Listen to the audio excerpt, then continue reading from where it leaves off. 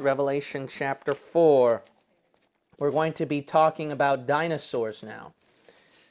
And you're going to find some interesting things in the Bible, what the Bible connects dinosaurs with the devil.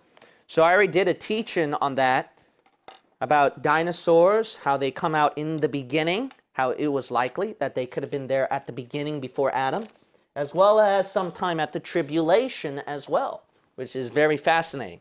But now I'm going to tell you a little bit more about these dragons and dinosaur. Let's start off with Revelation 4. This is where we lay the foundation first of all. Revelation chapter 4. And we will read verse 7. And the first beast was like a lion, the second beast was like a calf, and the third beast had a face as a man, and the fourth beast was like a flying eagle. And the four beasts had each of them 6 wings about him, and they were full of eyes within. And they rest not day and night, saying, Holy, holy, holy, Lord God Almighty, which was and is to come. In Revelation chapter 4, we saw verses 7 through 8, the list of the 4 cherubs. If you compare that with Ezekiel 1, it actually calls them cherubs, the 4 cherubs. However, you got to realize this, is that even though these 4 cherubs are listed, there's one more cherub, but he's not up there. Revelation 4 shows 4 cherubs in heaven, but there were actually 5. Why? Because Satan is the 5th one. Look at Ezekiel chapter 28. Ezekiel 28. So there were 5 cherubs then. Ezekiel chapter 28.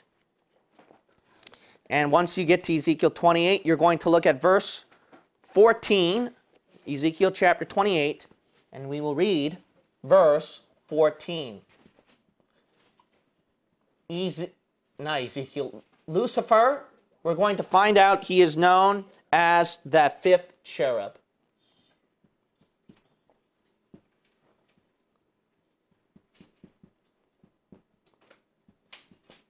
But you're going to notice something very special here. These cherubs cover specific classes of creatures. Ezekiel chapter 28. Verse 14, thou art the anointed cherub that covereth. All right, who is this anointed cherub? It's Satan, because read verse 15. Thou wast perfect in thy ways from the day that thou wast created till iniquity was found in thee. Which cherub was perfect in God's ways, but then fell from heaven? Well, that's Satan, Lucifer. So we know that. Now, if you go back to Revelation chapter 4, and when you look at verses 7 through 8, look at these classes of creatures. You'll see a lion covered right there. So you'll see wild mammals covered right here. Wild land animals. Second beast like a cat. You'll see a domesticated land animal here. The third beast had a face as a man. So you cover humans right here. And the fourth beast was like a flying eagle. You got the birds covered right here. Now, when you look at all of God's creation of creatures, you'll see that these 4 cherubs don't cover everything. They cover the flying animals, they cover the birds, they cover domesticated and wild mammals, land animals. They also cover man. But there is a certain class that they're missing, aquatic type of animals and reptiles. So you can guess then which kingdom the 5th cherub would cover. He would have to cover the aquatic reptilian type. Strange when you study aliens and weird stuff like that, what they're called, reptilians. Weird, right?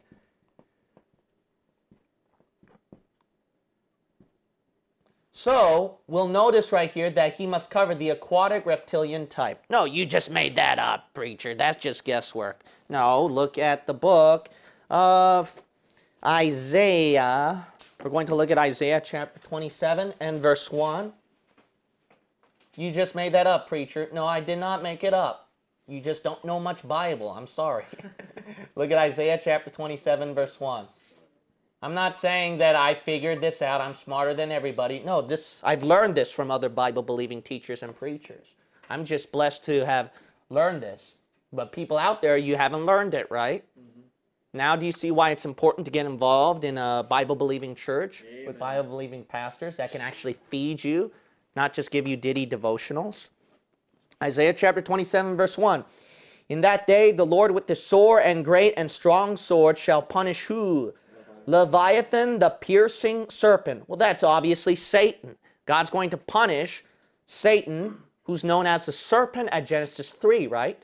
But let's keep reading. Serpent, reptile, right? Even Leviathan, that crooked serpent, reptile. And ye shall slay the dragon, reptile, that is what?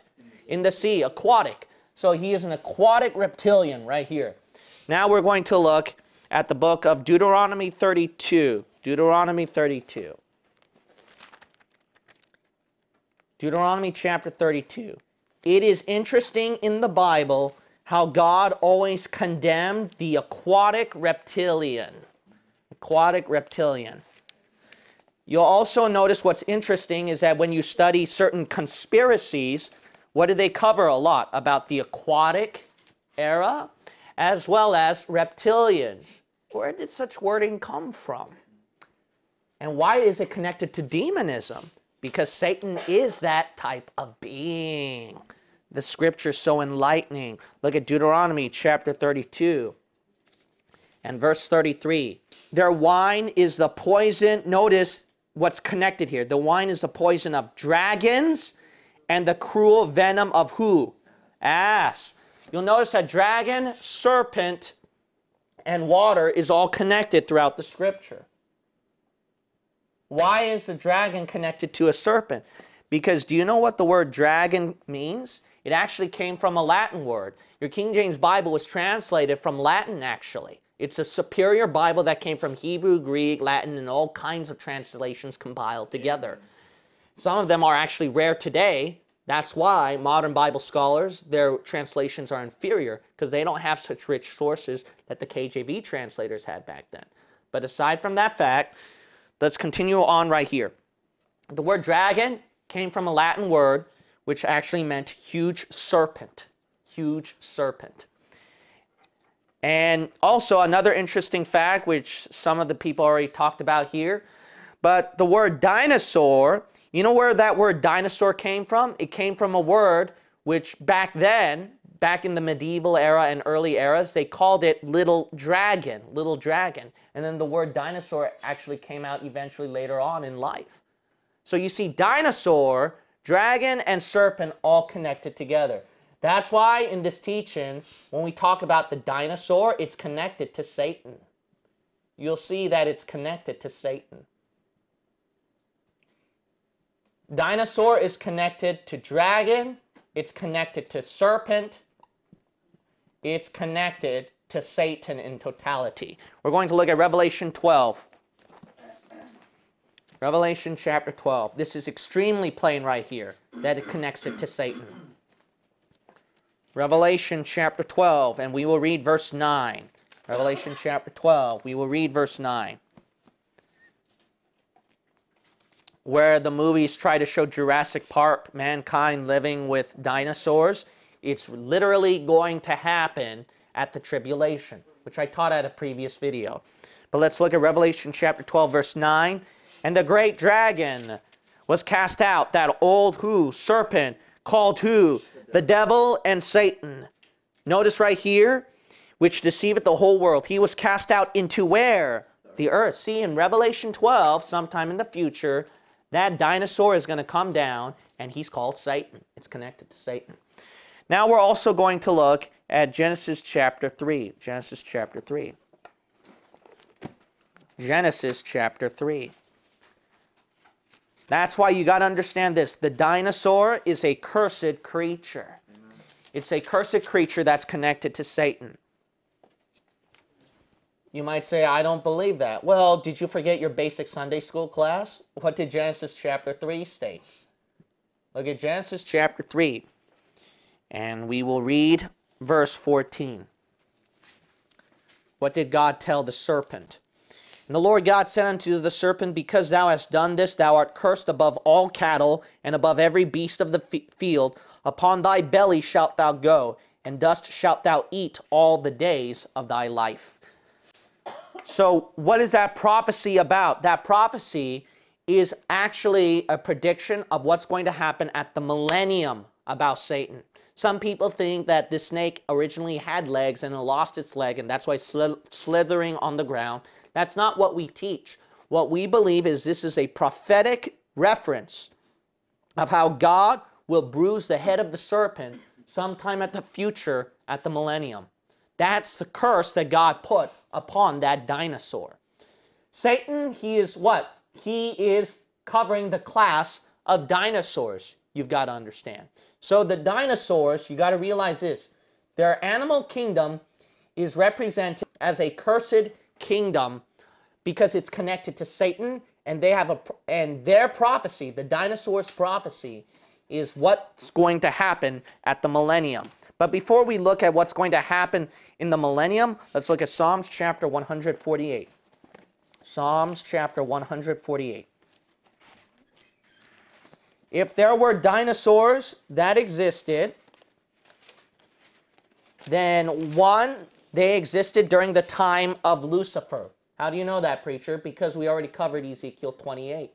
Ezekiel 28, he covers that class. And he was on that world before Adam. And he covered that kingdom. So we see that the dinosaurs can be covered right here. So if they do find evidence, if they do find fossil evidence of a very aged bone that belongs to a dinosaur, then we don't have any problem with that because this is pre-Adamic, and Satan, he covered that kingdom. Of course, there's also another teaching out there that dinosaurs are fake. They're not actually real. I can go for that one too, because the fossil evidence of evolutionists, you got to realize, doesn't amount more than to a garbage can for hominid fossils, you got to understand. It's actually really bad. So it's a lot of guesswork on dinosaur bones, but I'm not going to get into that detail. But there's another teaching over there that dinosaurs lived in harmony during the time of man. And I can go for that as well. We're going to look at Psalms chapter 148, and we will read verse 7. Leviathan and dragon, dinosaur was contemporary with man. Psalms chapter 148, and we will read verse 7. The word of God reads right here. Praise the Lord from the earth, ye what? Dragons and all deeps. Look at that right there. Also, we're going to look at the book of Psalms chapter 104. Psalms chapter 104. So you'll notice that it's not referring to demonic creatures. It can actually refer to literal creature. So there are some people who find some strange sightings about the Loch Ness monster, and Ken Hovind gets into all that about Leviathan and Behemoth, and it can still be alive today. And that is actually very, very possible. You might say, why? Do you know why? Because I could be wrong about this, but it is a large percentage. Almost 90% of the ocean is left undiscovered. Not only that, another point is, a second point is, if you go to the Asian countries, Pacific Islands, they caught a lot of strange, weird creatures. And if you look at those strange, weird creatures, they are actually the greatest evidence against evolution even. Because if they find some animal that looks weird, they automatically assume it's a transition from a fish to perhaps an amphibian. But then you're going to find an animal like that that's contemporary and alive today. So their fossil evidence is actually a hoax. It's actually a fairy tale for little children. So we're going to look at Psalms chapter 104 and verse 26. There go the ships. There is that what? Leviathan whom thou hast made to play therein. So notice right here, it does not have to all the time refer to Satan. It can refer to regular creatures. The only problem with just Ken Hovind and other creationists that follow along is because they don't know so much Bible, they automatically assume that it's only referring to regular creatures. It has nothing to do with demonism. It has nothing to do with Satan. It has nothing to do with the cursed creature. No. We already saw Isaiah 27, Revelation 12, and Genesis 3, that when the Bible says serpent, leviathan, or dragon, and especially behemoth at the book of Job, that's referring to Satan. That's not referring to some innocent dinosaur. Don't confuse an innocent creature with an evil being. So we can see right here that dinosaurs could have lived contemporary with mankind at that time. And yes, it's very possible today too. It's very possible today. There's so much left undiscovered. We're also going to look at, now we're going to close it right here. Let's look at Isaiah 65. Isaiah 65. Isaiah chapter 65 and verse 25. Isaiah chapter 65, we will read verse 25. Remember the devil's curse? Dust shall be the serpent's meat. That's not referring to like baby Christian, amateur Christian, wrong Christian teaching that the serpent lost legs and crawled on the ground and eat dust. That's not what it's referring to. Besides, the serpent, look at Isaiah chapter 65 verse 25. It's a reference to the millennium in the future. The Bible reads right here, the wolf and the lamb shall feed together, and lion shall eat straw like the bullock. Okay, so we know that's referring to the millennium, when the animal kingdom is restored. But there's a particular animal kingdom here, and it's not an innocent creature. We're talking about the cursed type of serpent, the cursed type of dinosaur. They shall, and dust shall be what?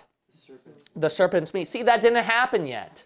This did not happen yet. This is a prophetic reference to Satan of what's going to happen to him at the millennium.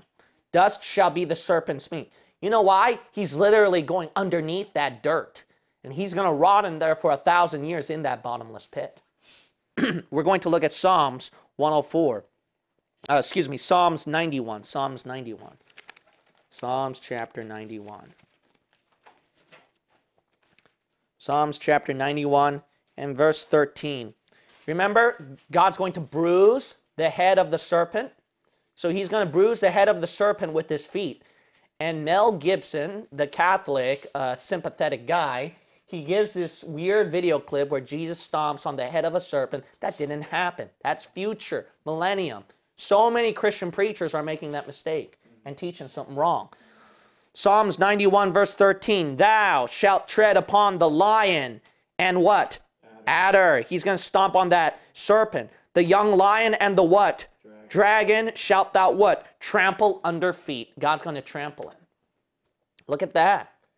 So Isaiah 65 and Psalms 91. It's a prophetic reference to this destruction. So we learned several interesting things. One, there could have been dinosaurs that lived in the pre-Adamic world because Lucifer was in charge of that class of kingdom. Two, there could have been dinosaurs that were contemporary with mankind after the fall.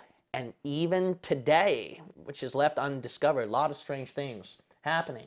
Loch Ness monster or whatever types of dragon or large serpents or dinosaur you might find. In fact, that's why creationists, their greatest evidence is that they find these findings where there are footprints of humans next to the footprints of dinosaurs. A third thing as well, the third thing we also learn from this lesson is that the dinosaur, dragon and serpent is not all the time an innocent creature. It is a cursed creature connected to Satan. And a lot of it was prophesied in the Bible, and he will be destroyed. We see that dinosaur is connected to dragon and serpent. We see that right here all over the Bible.